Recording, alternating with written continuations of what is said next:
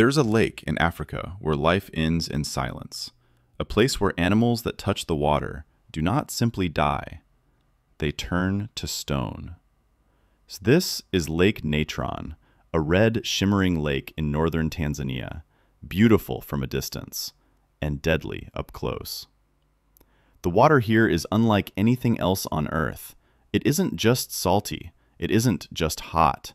It's a chemical trap, a mixture of volcanic minerals with a pH as caustic as ammonia and temperatures that can reach 60 degrees Celsius. If a bird, bat, or small animal lands on the lake, the water burns their skin. The minerals seep into their body, and over time, the creature becomes preserved in a shell of hardened salt and ash, a natural mummification, a statue carved by chemistry. Early explorers believed the lake had supernatural powers, that it froze life in place, trapping animals in the moment of their death. But the truth is darker and more fascinating. The minerals in the water replace the moisture in the flesh. Bones, feathers, and skin become coated in crystallized salt. The animal keeps its shape, as if frozen in fear.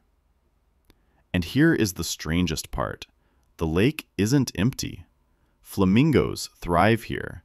They feed on the algae that blooms in the toxic water and build nests on its solid, salty shore. Life and death, side by side. A perfect contradiction.